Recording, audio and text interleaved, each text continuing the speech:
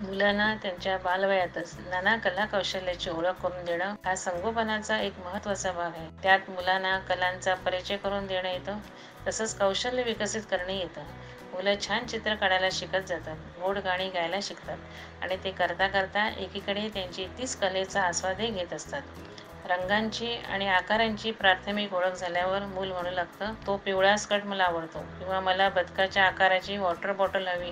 म्हणजेच अशा आस्वादातून मुलं स्वतःच्या नवनवीन जाणीवा व्यक्त करू लागतात. त्यातून शहाणी व्हायचा ते प्रयत्न करत असतात. मुलांच्या या अशा आस्वाद घेण्याला आणि त्यातून उमटलेल्या जाणीव व्यक्त करण्याला आपल्या संगोपनातून खत पाणी पुरवलं गेलं की मुलांना कलेतला आनंद घेता येतो आणि ते चित्र आईला देऊन, हे आई असं म्हणत तिच्या कुशीत ते शिरता येतं. त्याचा अर्थ ते आता तो आनंद दुसऱ्या व्यक्तीला देऊ पाहत असतं. हळूहळू कलास्वादातून बरं काय आणि वाईट काय याची जाणीव विकसित होत जाते. त्यामुळे पुढील आयुष्यात श्रेयस काय आणि प्रेयस काय हे ठरवताना ते मूल गडबडून जात नाही. या जगात अपार समृद्धी आहे. भरपूर प्रकाश आणि उष्णता पुरवणारा सूर्य आहे, जीवनदायी पाणी आहे, झाडं, पानं, फुलं, फळं, पशु, पक्षी, किती अन काय.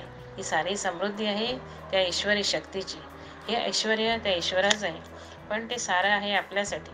भाड्याच्या छोट्याशा घरात राहणारे कवी बोरकर माझ्या गोव्याच्या भूमीत येते चांदणे माहेरा असं कवितेतून आपल्याला गात सांगतात.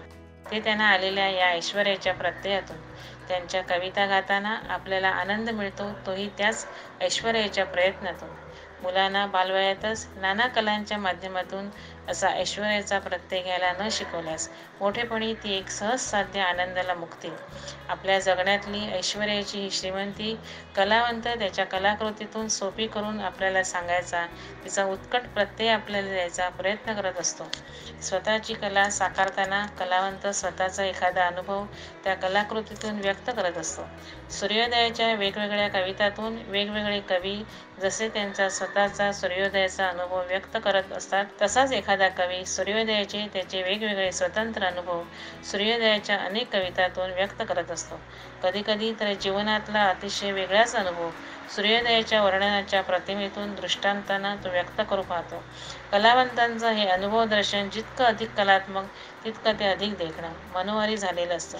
कलेचा आस्वाद घेऊ शकणाऱ्या रसिकाला त्या कलाकृतीतून जीवनाचं जणू एक आगळं वेगळं सुंदर प्रत्येकारी दर्शन अनुभवायला मिळत असतं आणि त्यातून त्याला आनंद होत असतो. उन्हाच्या होरपळीनं कासावीस झालेल्या घामाजलेल्या अवस्थेतील वाचकाला पावसावरची एखादी उत्तम कविता त्या पाऊसझाराने सचेल स्नान घडवल्यागत ताजातवाना करते.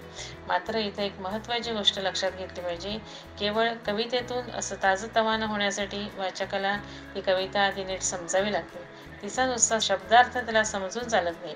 तिच्यातील शब्दांच्या पलीकडलं जिवंतपण त्याला उमगावं लागतं. त्यासाठी त्याला नुसती कवितेची आवड असून भागत नाही. ती आवड त्याला प्रयत्नपूर्वक जोपासावी लागते. स्वतःची जाणीव त्याला त्यातून प्रगल्भ करावी लागते. मुलांचं संगोपन करता करता एकीकडे त्याला पालकांनी, शिक्षकांनी स्वतःची कला जाणीव अशी कष्टपूर्वक प्रगल्भ केलेली असली तरच ते पालक कलेचा आस्वाद घेत असताना त्यांना गवसलेला आनंद त्यांच्या मुलापर्यंत आपोआप पोचतो. त्या आनंदासाठी मग ती मुलं त्या कला प्रकाराचा आस्वाद घ्यायला उत्सुक होतात. कलेच्या अशा आस्वादातून आनंद मिळवणारी व्यक्ती नाना आनंद निदान तिला गवसलेली असल्यामुळे निवांतपणे जगताना आपल्याला दिसते. बालवयातच मुलांना जर कलास्वादातून असा आनंद मिळवायला आपण शिकवलं तर विपरीत परिस्थितीतही ती शांतपणे वाटचाल करतील. नवे मार्ग, नवी दिशा स्वतःसाठी तर ते शोधतीलच, पण इतरांनाही ती दाखवतील. या जन्मावर, या जगण्यावर शतदा प्रेम करावे असं गात गात ती जगू शकतील.